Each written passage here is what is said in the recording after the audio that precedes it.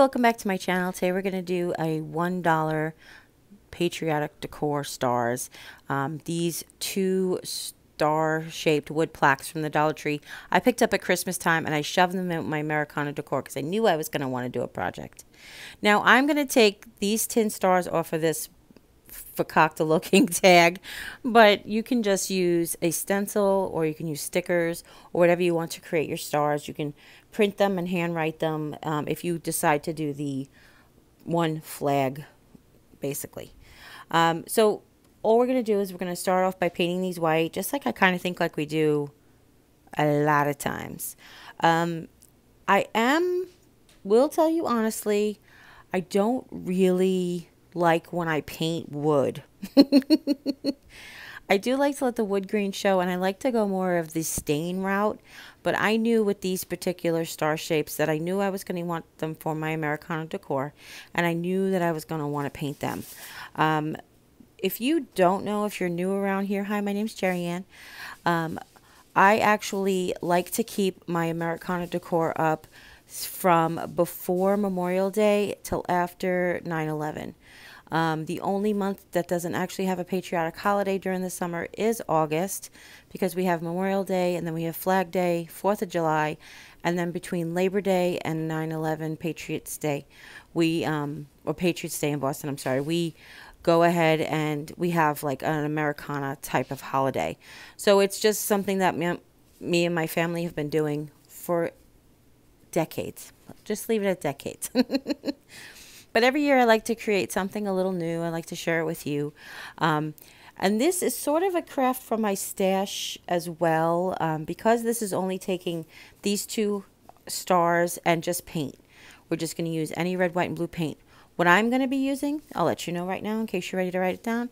I'm going to use my Waverly chalk paint in white, and I'm going to use Waverly's chalk paint in crimson for my red. And I got a new paint from Walmart which I really like. It's a multi-surface apple barrel paint in navy, and it's really a perfect blue, whether it's watered down or not. And I'll show you what I mean in a little while.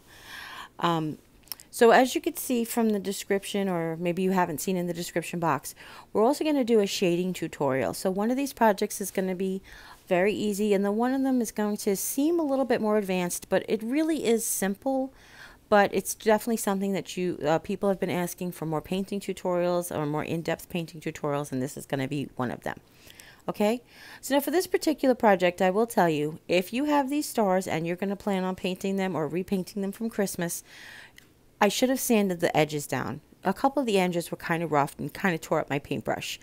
But that's the only thing I wanted to tell you, just the very, very edges, okay? And I'm going to leave them white the whole painting thing. I'm not going to wrap my colors around the edges or whatever, but you could if you want to. So after they're all dry, the first thing we're going to do is just take a ruler, and we're going to go, this is so simple, it's kind of like, I don't even know why I'm telling you, but we're just going to go from a point to a divot. What I call the divot is the valley between the 2 points of the stars. I call it a divot.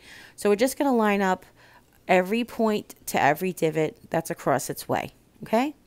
Now if you do this right, you should get a perfect intersection in the middle, but you know, it's from the Dollar Tree, so it might not actually line up perfectly, but that's okay because we can fake it with paint in a little while.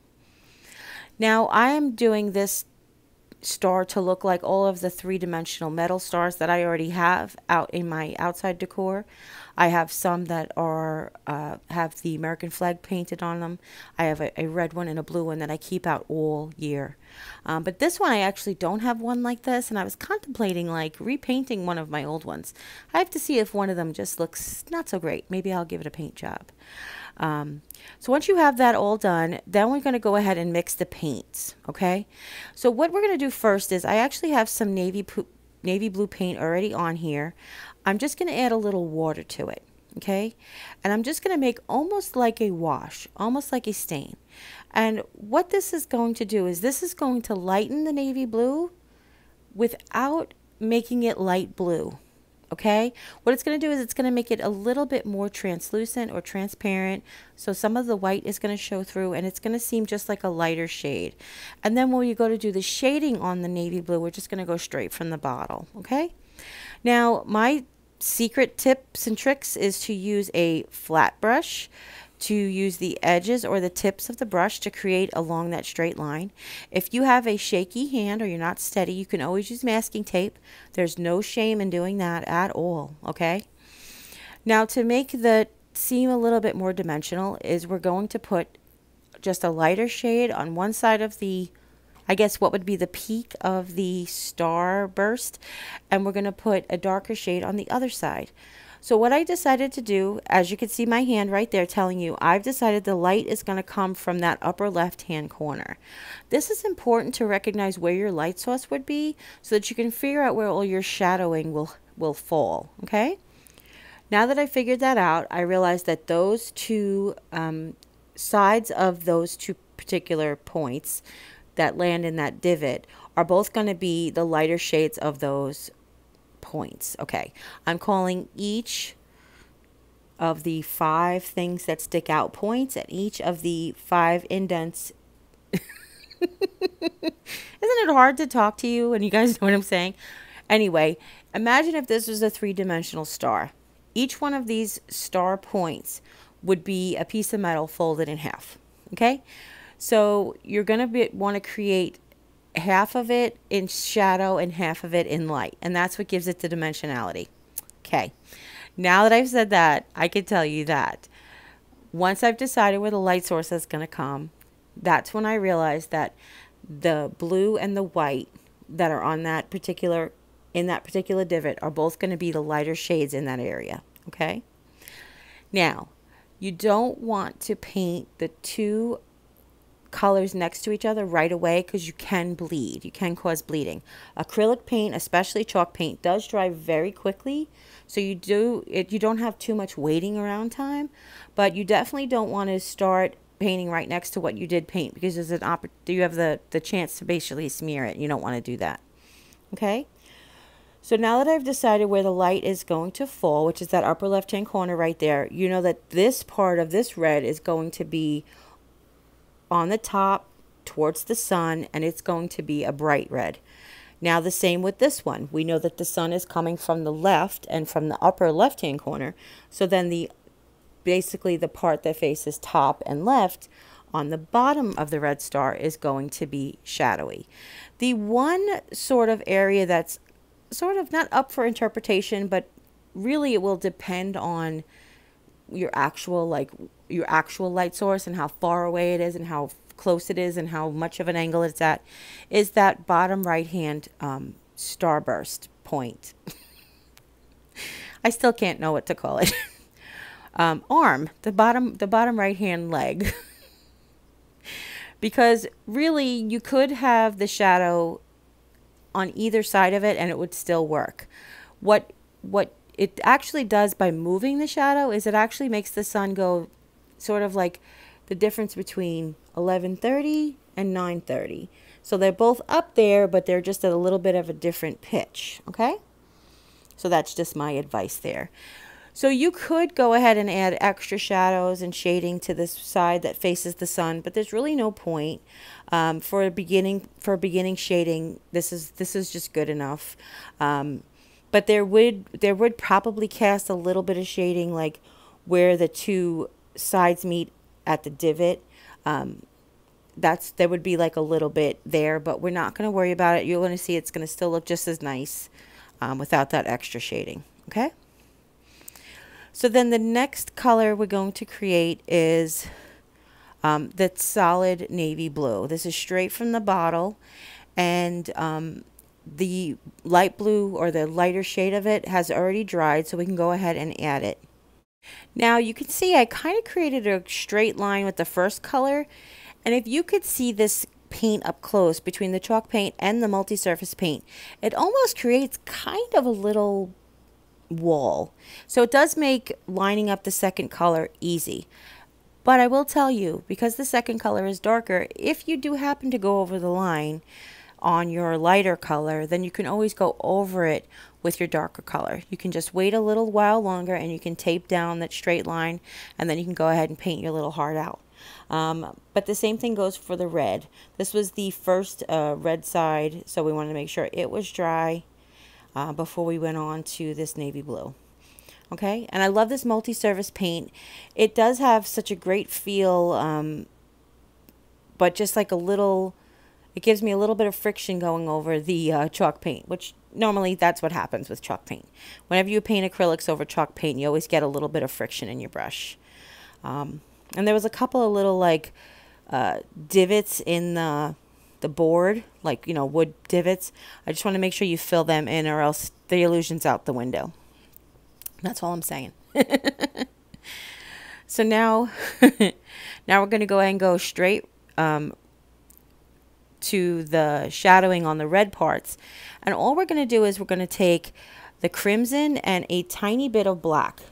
Now, if you're shading or copying a picture, or you're shading in, you know, from a still life, it won't always, the shadows won't always be created with black.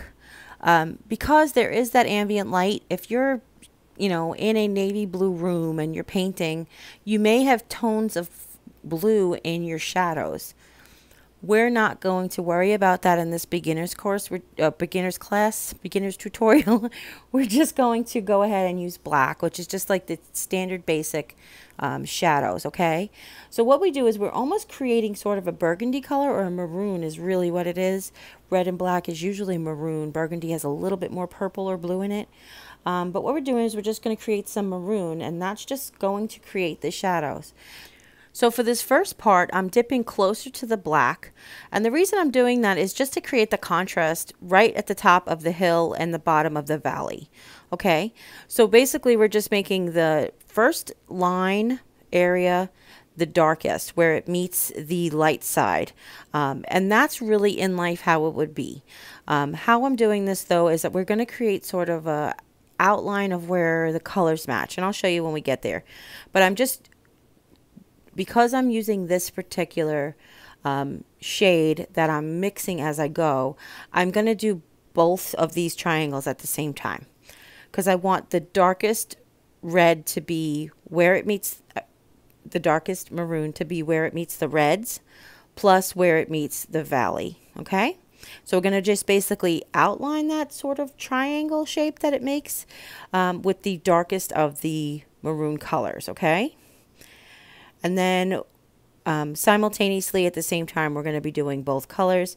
Especially want to make sure that that valley, that first valley on the left, is going to be the darkest, because it's going to sit next to the gray of the white arm. So I made sure I did that one first, because as we add paint, we're going to choose lighter colors. We're going to start mixing more red into that maroon color to lighten it up. And as you can see, we're working from the darkest area to the edge, or to the lightest area. That's what's going to create that shadow, that illusion, or, you know, that texture, that feel. That's what it's going to create. This is nothing like trompe-l'oeil. However, the term trompe-l'oeil is to create a really realistic looking painting. It means to fool the eye in French. And whenever you see like a still life of a fruit bowl that you feel like you could just reach right out and grab a piece of fruit off of it, that's the technique. So this is just the beginning steps of learning that technique. It's basically taking something that's two-dimensional and making it look three-dimensional. Now for the last color that we're going to create is basically just going to be gray. How gray? That's a really good question. So what you want to do is don't really put more black in your white than you're going to put in your red or in your blue, in case you have a different color blue that you're using. If you can't find navy blue and you only have royal blue, or if you prefer royal blue, because some people prefer royal blue in their Americana decor than navy, then you can go ahead and add black to it as well. But you don't want to add more black to your white than you're going to add to your other colors. You want them to kind of be the same value, okay? And we're going to do the same sort of thing. We're just going to make the darkest gray right at the line where it meets the other colors, okay? basically that's what's going to create that illusion that it's three-dimensional. Now, if this seems like a lot for you, trust me, hopefully that watching me do it will show you how easy it truly is. But if it's too intimidating, I mean, it's just paint. I tell everybody all the time, everybody wants to learn how to paint better, but nobody wants to actually risk their precious 20 cents worth of paint. Because really that's all it is. If you do this and it doesn't come out well, you can really just paint over it. And I exaggerate about the 20 cents because maybe it's $1 worth of paint. But either way, it's still worth it to just practice. Plus, the star has two sides. So you can also practice this on paper if you want to. I definitely encourage you to just get out there and try. The only way you're going to learn if you can do it or to practice it is to do it. I mean, there's really no other way. Okay?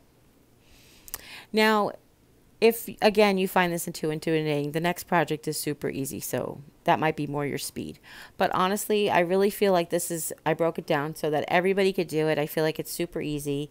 You do see that white spot, right? Because I totally didn't see that white spot, and hopefully I'll get that white spot.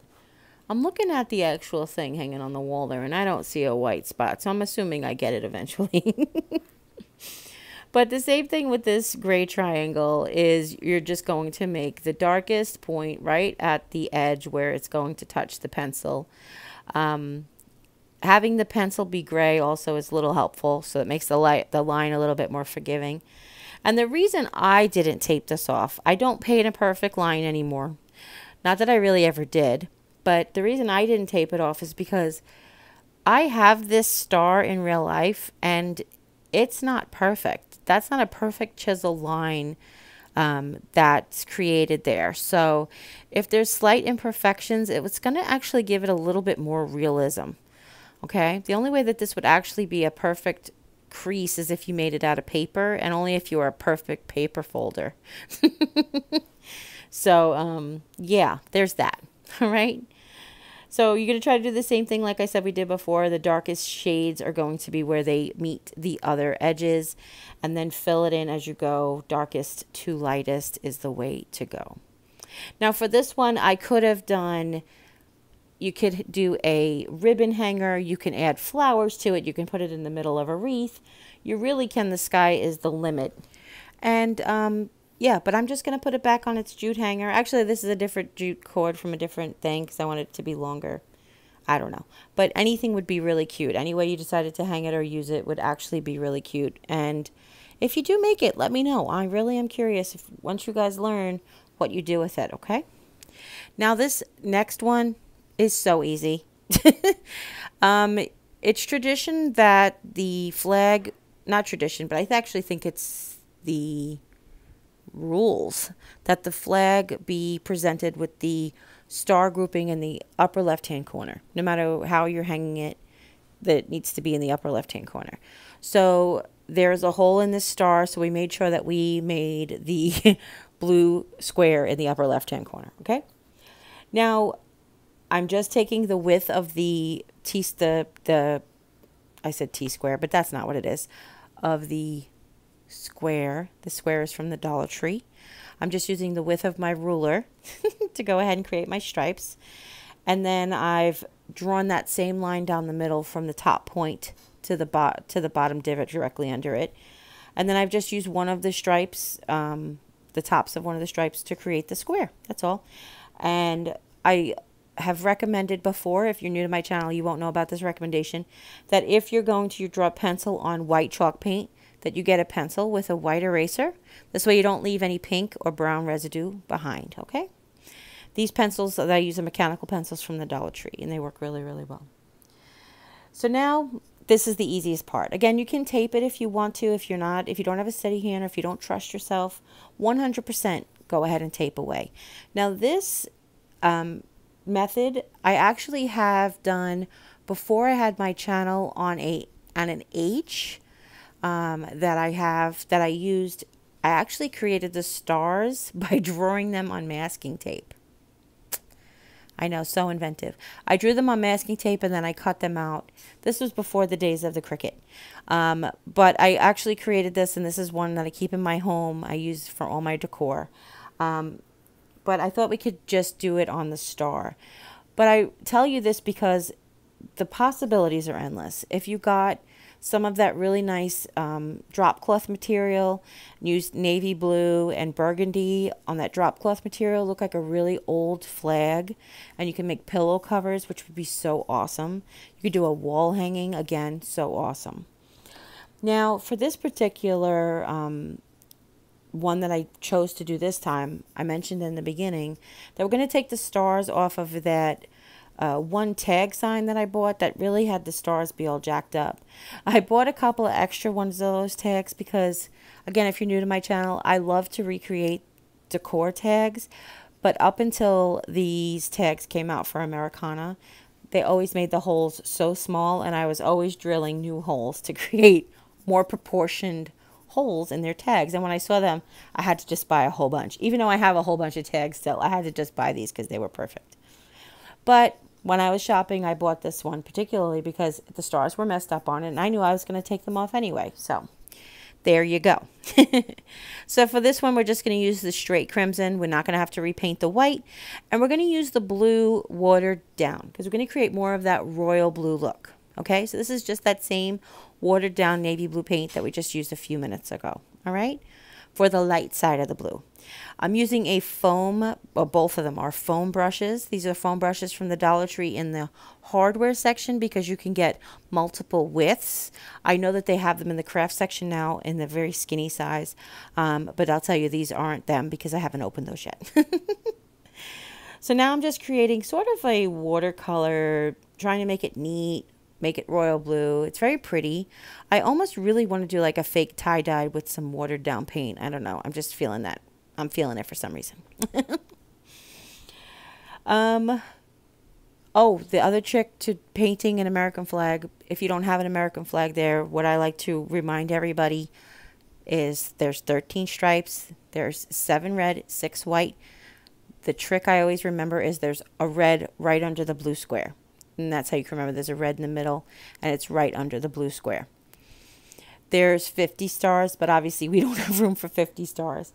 And in proportion with these stripes, which is one of the reasons I made the stripes as big as they are, I knew I wanted to use these stars. So what I did was I painted this whole red, white, and blue, set it aside for it to dry. I'm taking my Dollar Tree's utility knife. I'm stretching the blade out really, really wide so I can get under it. I wasn't sure how they were attached. This is my first time removing them, but I will tell you guys in case you're interested, it's just like a blob of glue. It's actually the glitter glue that they paint there because there's all glitter in there when you flip it over. There's like a little blob of glitter glue underneath each one. And I left the glitter glue underneath there because they glued a big pile in the middle of the star. That's going to help us in the long run to not have to create our own big giant glob of glue in the middle of the star. So when we go to glue them down. So I just took some of this white chalk paint that I had left over on the board, and I painted each one of the stars. Chalk paint does dry really, really quickly, and it does really stick to a lot of surfaces, but this isn't going to be in weather or anything. Now, a lot of people ask me, how do you protect your artwork for outdoors? Honestly, Mod Podge is not the best for outdoors. Now, I'm not saying it doesn't work outdoors, and it works outdoors in a lot of climates. But if it gets wet, it will become milky again. Just so you know, it's not meant to be permanently an outdoor sealant. The best piece of advice I can give you is to pick up some clear acrylic spray paint in the finish that you want your project to be done in. So if you want your project to be glossy, you get it in gloss. If you want it to be matte, you get it in matte. I have a can. Whenever I do a project for outside, I always spray it to protect it. Okay? So hopefully you guys, I've answered that. Hopefully anybody has any more questions about it, you guys can let me know in the comments, but hopefully that will help. Okay? So now I just cut out the drying time. And I wanted to show you that I'm cutting these with just Dollar Tree scissors, but honest to God, I must have hit the camera. It all got cut off the camera, but you'll kind of see it, but you won't see it very well. I apologize.